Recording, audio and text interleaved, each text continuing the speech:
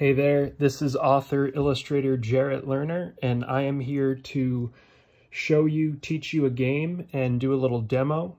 It's a game that I like to call What Can You Make with a Single Shape? It's a drawing game. It's something I often do in my notebooks and my sketchbooks, sometimes before I start doing a bigger, harder, more challenging piece of art, sometimes just to get myself warmed up and thinking creatively. I do it in the margins of my notebooks and stuff like that. So here's how it's done. I'm just going to move this title up a bit and get a nice big blank sheet of paper. So first, what I do is I pick a shape, any sort of line. It can even be just like an angle, anything, a mark on the paper. I use shape because it's often best to start with a circle or a square or a rectangle or a trapezoid, whatever. But the shape that I really like to use and I often use is this shape. It's sort of like a half circle or an upside down U. You can leave it open or closed, whatever. But this is the shape that I'm going to use today just to show you how to play this. And you can use this shape or pick a different one. But I find that this shape is really, at least for my imagination, it lends itself to all sorts of things for whatever reason. So first what I do is I just look at this shape really hard. I concentrate on it, I focus, and I just try to let my mind wander. And I say, does this shape remind me of anything? Does it make me think of anything immediately? Does it sort of seem like an incomplete drawing of a thing? So after looking at it for a while, I just start playing around and doodling. And if there is something, I try to draw it. So here. Let's see, the first thing I thought of was like a little, kind of looks like a hill or something.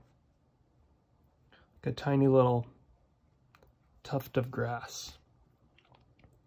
The other thing it reminded me of immediately was,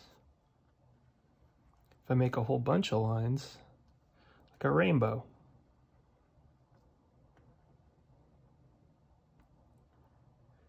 And the goal of the game, I should say, in addition to just getting your brain moving and your imagination working and your pencil or pen or marker moving, you want to see how many different things you can make.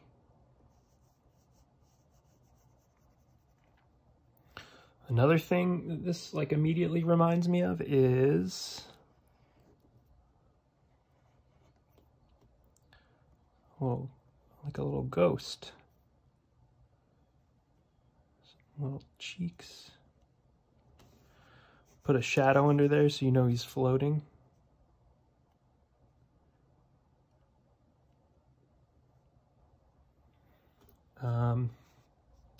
Another thing, this sort of looks like it too.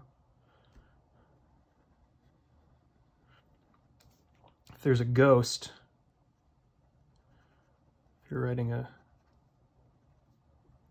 scary story or comic, it can be a little grave. Maybe you put some cracks in the stone. Even creepier, right? What else? If I use this just as the shape of a body, I make a little tail coming off of it.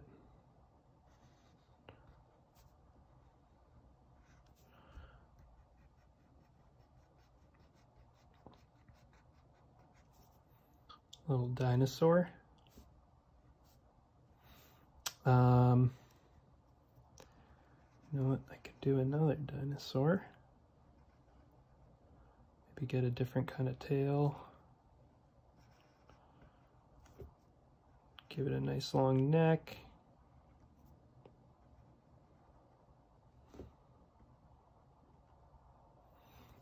Let's see, what else?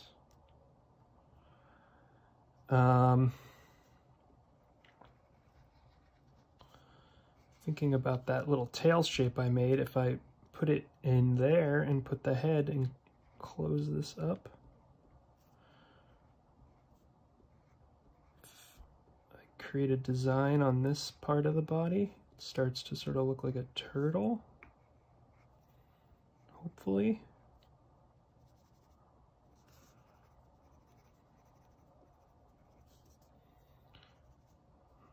Let's see. If I make it a little bigger, if I elongate a little bit,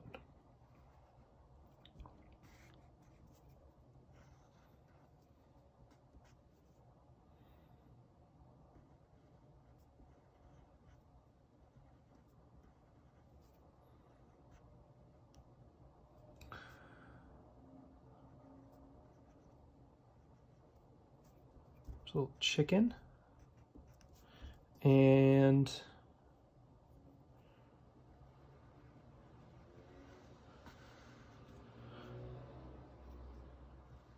see. If I give this bird shape a different type of beak and add some of this, it can be a different sort of chicken, bird, maybe like a little owl. Let's see, if I make it even bigger and longer, an animal with an even bigger body,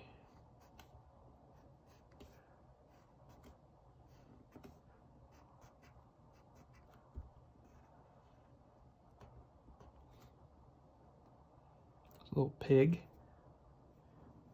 Maybe he's playing in mud. This is a great exercise too, because sometimes I get great ideas for stories or comics to make just by doodling, doing stuff like this. Let's see. What else?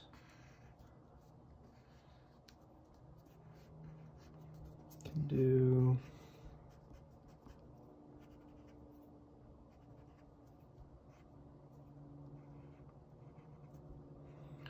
little frog.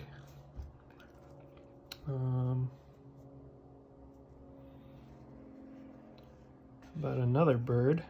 Just thought of another little bird. That shape made me think.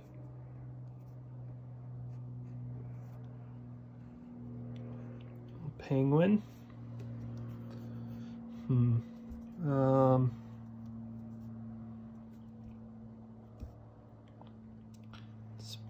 Speaking of the ocean, thinking of the ocean.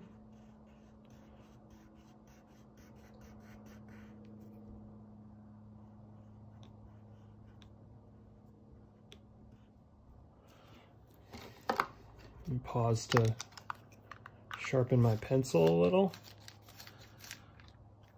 I think I can get one more ocean animal.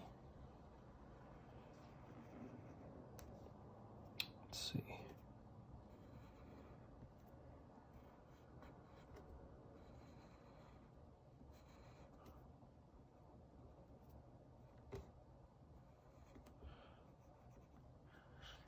See, so hopefully if you're watching this, if you're drawing along or not, hopefully you're thinking of things too. Maybe things that I'm thinking of, maybe things that I'm not thinking of. There's a spaceship.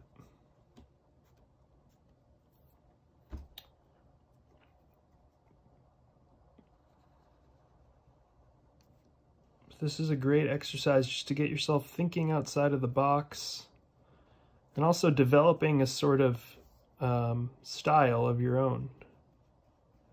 Figuring out how you like to draw things and what you like them to look like.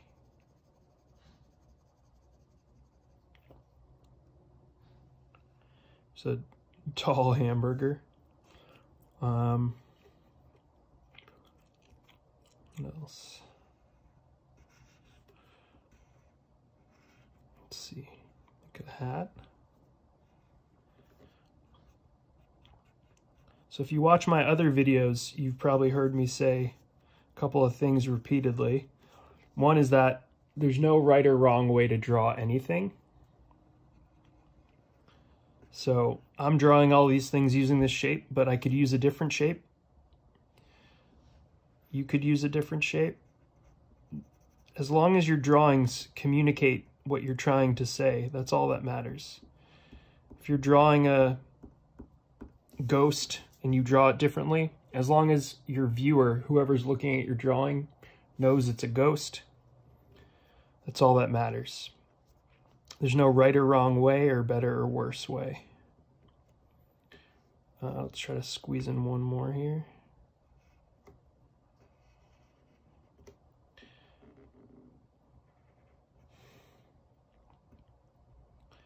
But whether or not you end up, drawing all these different things in your own style with this same shape as a base, this is a really good exercise and little game to get yourself drawing new things, seeing things differently, and it helps you break things down into shapes. And that's another thing I talk about a lot in my teaching and in my videos, if you've watched them, is that it's easier when you're drawing things. Instead of trying to just go from a blank page to a finished drawing, try to break things down into shapes. Whether it's this upside down U shape or a totally different shape, whatever. But breaking things down into the shapes makes the drawing much easier. And that's how illustrators think. It's how they see the world. And it will help you do the same. So that's how you play this game. What can you make with a single shape? I hope you enjoyed watching me doodle, and I hope you try this game too with this shape, with other shapes, and yeah, if you think of something, if you have some great success using this shape, let me know, and thanks for watching. And if you like this video and the other videos, you can subscribe to my page to make sure you're the first one to get a look at my videos when I post them. All right, happy drawing.